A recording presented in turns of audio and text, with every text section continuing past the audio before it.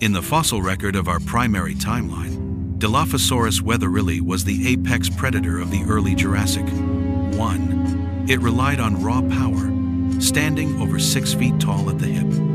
There is no evidence of neck frills, and certainly no venom. But Simulation Dossier 19V asks the question pop culture made famous.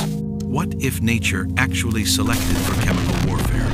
We adjusted the genetic parameters of the sublingual glands. Welcome to the era of the toxic assassin.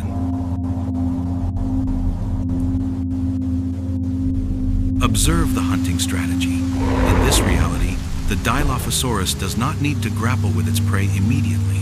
It is an ambush specialist. The frill is not just for display. It serves as a biological warning system, flushing with blood to signal aggression. But when the warning is ignored, the venom is a complex necrotoxin synthesized in modified salivary ducts. It blinds the target instantly, inducing disorientation and shock. The predator need not risk injury in a fight. It simply waits. Evolution has traded jaw strength for patience. This simulation suggests that had Dilophosaurus developed this ranged weaponry, it might have outlasted the Jurassic extinction, remaining an untouchable phantom of the undergrowth for millions of years. A terrifying efficiency born from a single glandular mutation.